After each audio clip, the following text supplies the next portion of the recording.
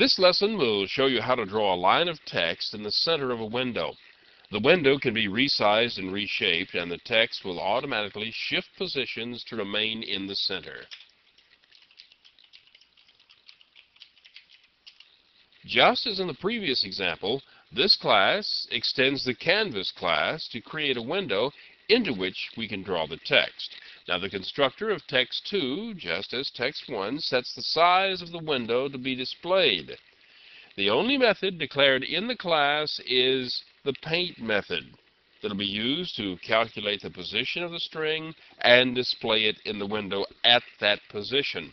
To be able to center text in a window, we have to know the size of the window. The information is available, but it comes in the form of a rectangle object. Now, this statement, rectangle rect, declares the location to store the address of a rectangle object. By the way, the location used to store the address of an object is called the reference. It's called that because once the address is stored there, it's the name of the reference that's used to refer to the object. In Java, you never address an object directly. You can only refer to an object through the name of the reference to that object. This statement is a call to the getBounds method of the Canvas class. Inside this method is a new statement that creates a rectangle object containing the height and width of the window.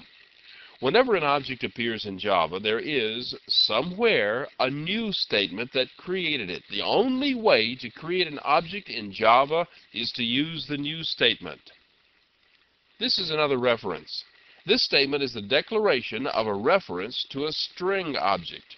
The string object is very special in Java, and we'll be exploring it in some detail soon, but for right now, you just need to know that it's a special object and contains a string of characters. And you can create a string by simply inserting a quoted string of characters in the code.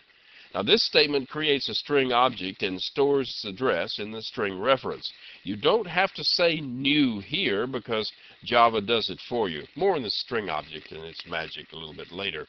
Each font has its own set of measurements. The font definition itself is stored inside the graphics object, and the graphics object has a method named getFontMetrics that returns the FontMetrics object that contains all the measurements of the font.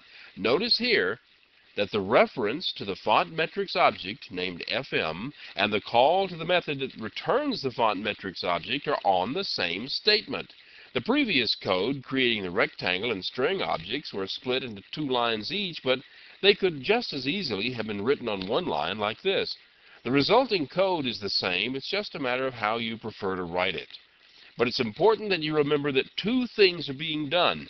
First, a reference is being declared, and second, an object is being created, and its address is being stored in the reference. The FontMetrics object contains all the information on the width of each character in the font.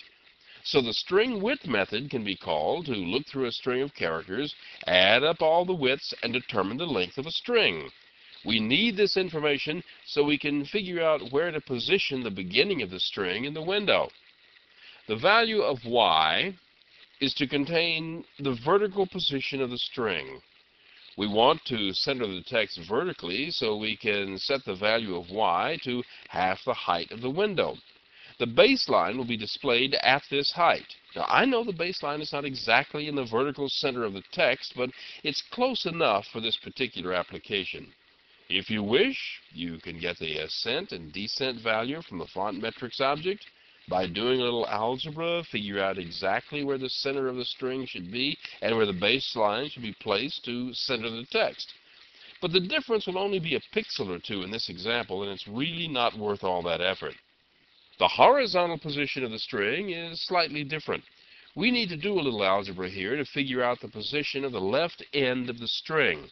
We start with half the window width, which is where we want the string to appear, and subtract half the string width, which is where we want the string to begin. And finally, we draw the string. The str argument contains the actual characters to be displayed, while the x and y values contain the position of the window. And that's all there is to it. This command compiles the programs.